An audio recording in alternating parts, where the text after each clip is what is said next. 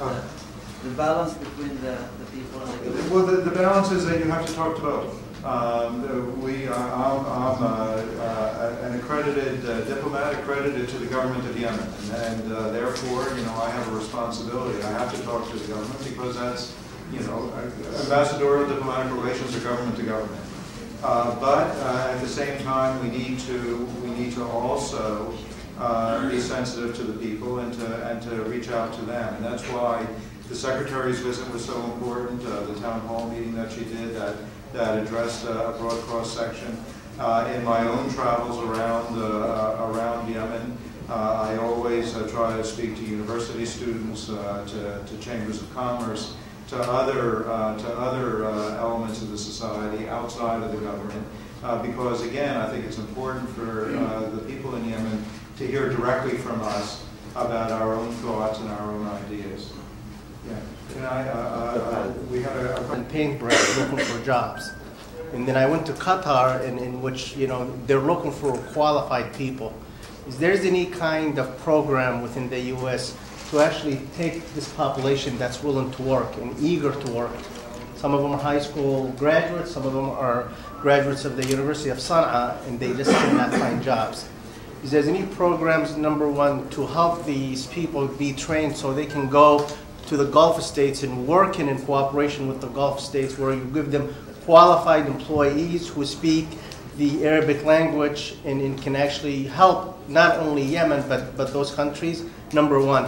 And number two, what is the likelihood of Yemen being part of GCC, because we think that is really the long-term solution of creating an economy that can support a growing population, and that is the best way to counter terrorism and extremism, because poverty and helplessness is the one thing that extremists look for to get these young people. Thank you. In fact, in the 10-point plan was developed by the McKinsey company and endorsed by the government of Yemen. One of the 10 points is creating about 200,000 jobs for Yemenis in the Gulf. And in fact, in recent years, there have been a number of opportunities developed for more Yemenis to go to the GCC states for employment purposes. Now, I'll be honest with you. My own view is that this is a short-term fix. We shouldn't look at this as the answer. First of all, it's unlikely that the Gulf states would ever be in a position to absorb a significant portion of the labor being generated. At this particular moment, Yemen has about 700,000 births a year, new additions to the population, and the ability, to look at export of labor as a solution to economic problems, I think is very limited. And what I've said is that, my own view, what we should really be looking at is developing the Yemeni economy so that it can absorb Yemeni labor. I think it's better socially, it's better economically for Yemenis to work in Yemen than it is to send them off to Saudi Arabia or the GCC states. And that I would hope that we would get to a point where Yemen exported stuff and not people. And so, we've looked. The Germans, of course, are very involved in supporting vocational training in Yemen. That's an area that we can also take a look at.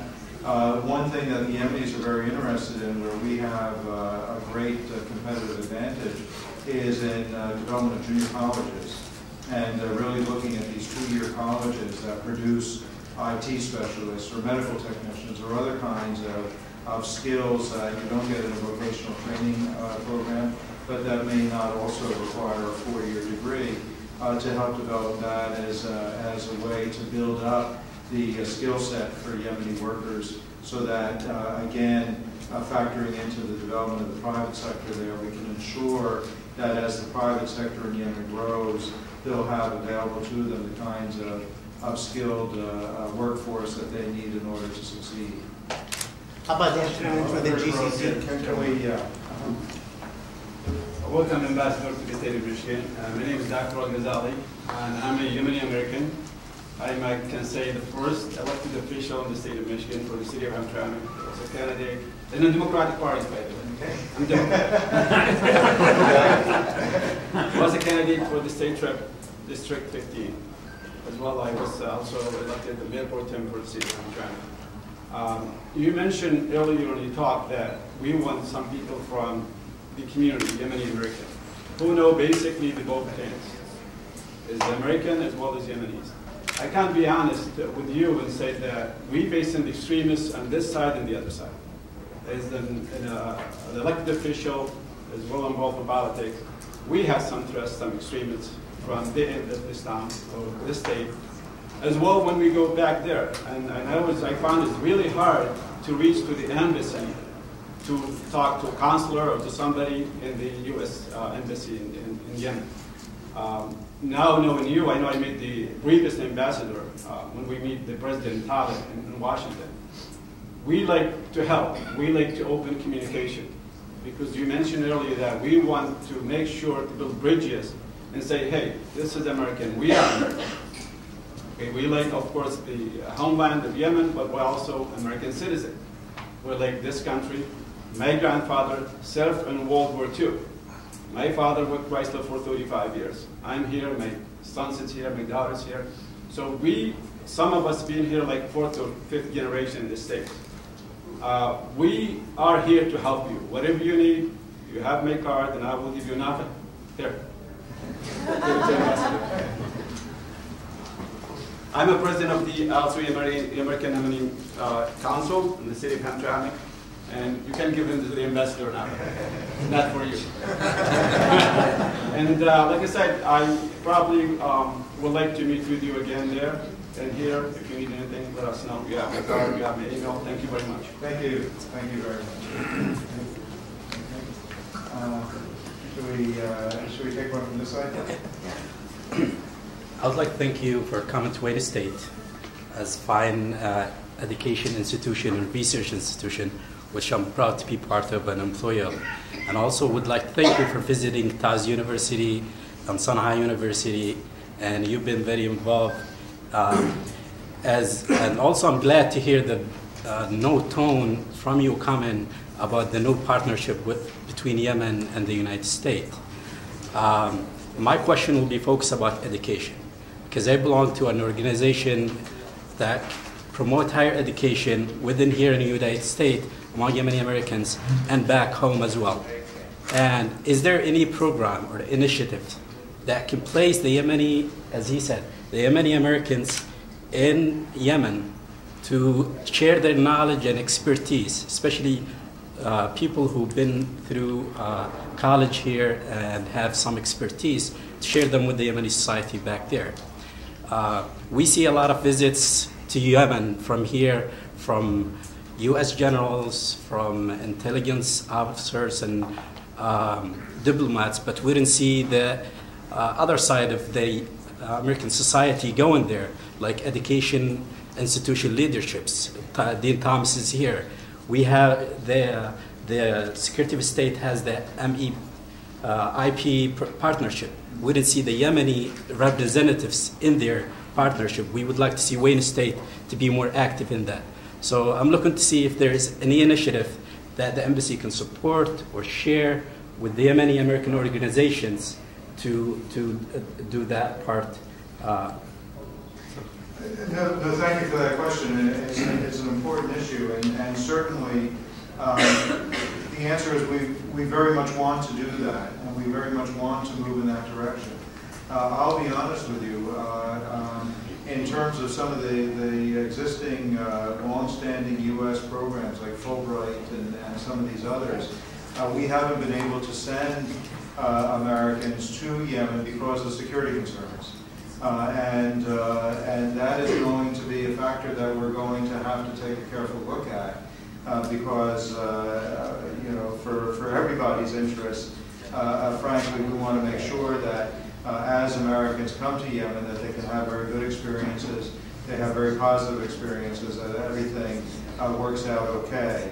But as we move forward, and as hopefully we can take care of some of these security issues, we want to move absolutely in the direction that you're talking about, and have not only Yemeni Americans, but more broadly, American citizens come to Yemen to spend time, to do research, to work, to teach in Yemeni institutions, and to do just a better job of representing the United States and demonstrating the broad diversity of not only the United States, but of U.S. engagement with Yemen.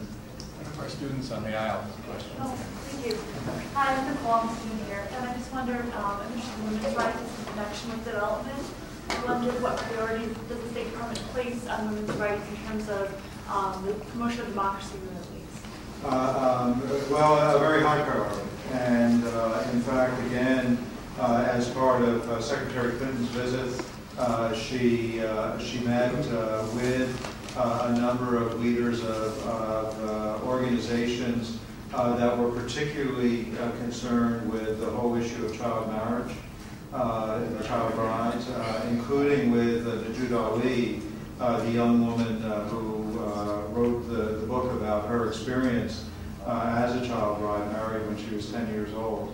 And the Secretary was very clear in saying that promoting gender equality is going to be an important part of what we want to work on in Yemen, and certainly as we go around and speak, we do make a special effort to ensure that there's a good participation by women in these various activities, to talk about the role of women in the economy, and the recognition. I think that one of the points that I've tried to emphasize in my own discussions with Yemeni audiences is what we see, historically, and it doesn't matter where you are in the world, whether you're in Latin America or in the Middle East or in East Asia, there's a direct correlation between female literacy and economic growth, declining birth rates. Educated women make sure that their children are educated. They make sure that their children are healthier. And so, that when you educate a woman, then you contribute to the development of society in a way that grows exponentially into the future. So as we develop these programs, as we think more about how we can help with the economic development in the society, the role of women is going to be very much a part of our calculation.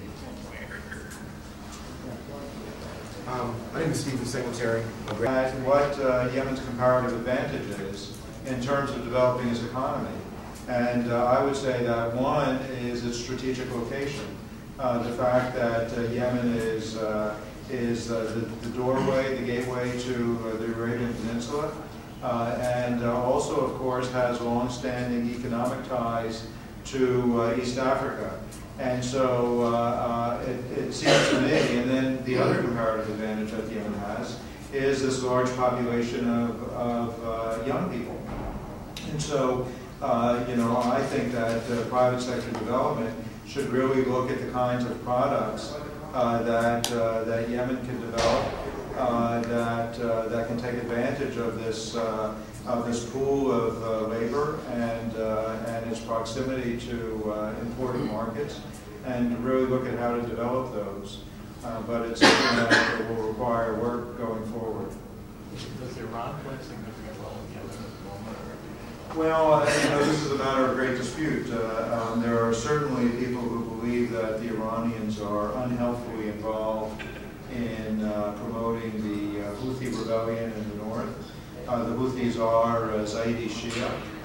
They're somewhat different from the Shia sect that's the population in Iran, but nevertheless there is a relationship there, and so it is an issue that people are concerned with. But beyond that, really Iran has not been much of a player in the end over the years. Question will come to states with state country. My question, Mr. Ambassador, as your knowledge and experience, what do you think are the most urgent problems facing Yemen now? Well, what I would say is that we face short-term and long-term challenges. The short-term challenge is certainly the counterterrorism challenge and violent extremism, and both for our own national security as well as for the security of Yemen. We need to eliminate the capacity of Al-Qaeda in the Arabian Peninsula and other violent extremist organizations from their ability to operate in Yemen, to use Yemen as a base for planning and organizing themselves, to do their training and to conduct attacks, both inside of Yemen and in the region, as well as in the west of the United States. So in the short term, so much rests on our ability to reduce this threat from violent extremist organizations. But again, saying that, recognizing that in order to eliminate violent extremism entirely and to build strong defenses against it inside of Yemen requires that we address these critical economic challenges, particularly economic challenges that the society faces. Poverty, lack of employment opportunities, lack of optimism for the future, and a lot of the social issues that go with that, education, health, some of these other demographic issues that are great challenges. And so if we say that our objective is the elimination of violent extremism in Yemeni society, or at least a reduction to an insignificant level, then the answer is that it's not going to happen unless we also are successful in addressing some of these other issues. Time for one more, the young lady by the window. Hi, my name is Aisha Guam, and I'm a political science student here at Wayne State. I was actually wondering about the Najud Ali case. I read the book, and I just wanted to ask you, how effective do you believe legislation has been since the case broke out concerning child marriage and women's rights? Well, it's a good question, and of course, unfortunately, the actual legislation in the Parliament has been stalled because of opposition from some of the more conservative elements of the society, and so it has not made as much progress as we would have hoped that it would. It's still there. There are a number of organizations in Yemen now that are working on this.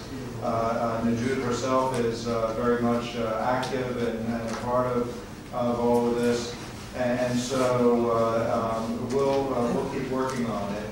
And hopefully, her case, even if it hasn't resulted yet in the passage of legislation, at least has raised consciousness in the society about the dangers of child marriage.